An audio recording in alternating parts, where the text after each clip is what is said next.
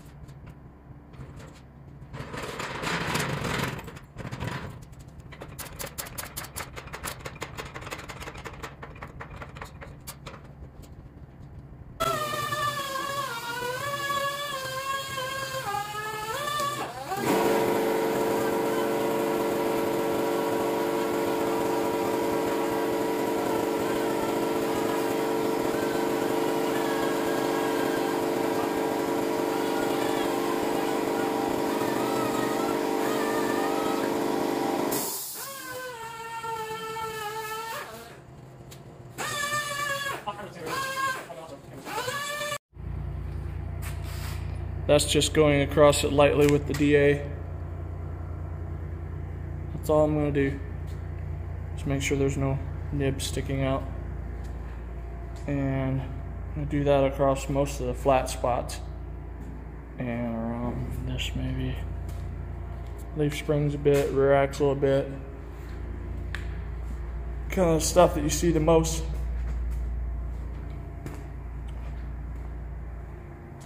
and then we'll shoot some paint on it.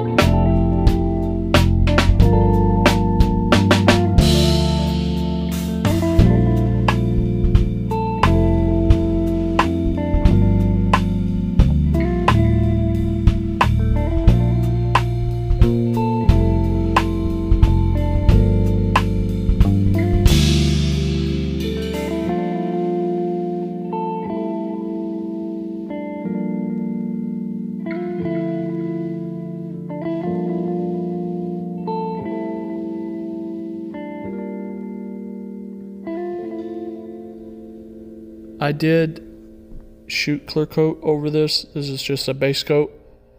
I didn't film any of that because of how strenuous it was trying to keep the overspray on a down low, and yeah, and dealing with moving the camera at the same time, I decided to do the clear coat without filming it, but here it is, clear coated. Yeah, that clear coat was a challenge to spray, but got it all done. Went and ate some dinner, And now we're going to go across to it and see how it looks. Really looks different in the video. It's a bit darker in color in person. In person it's a little darker. But that's it. It's all sprayed. Let's see if it's dry enough. Oh yeah. I'm gonna go ahead and pull this masking tape off yet.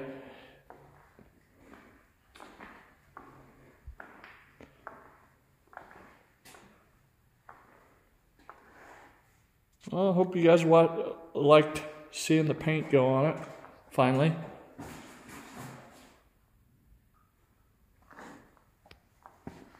Yeah, I can still see the numbers on the frame. Stamps.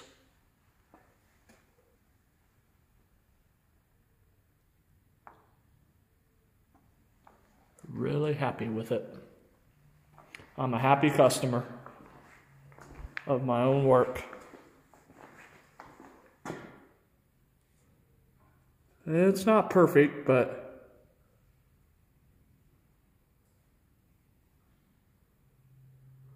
quite perfect enough for a daily driver.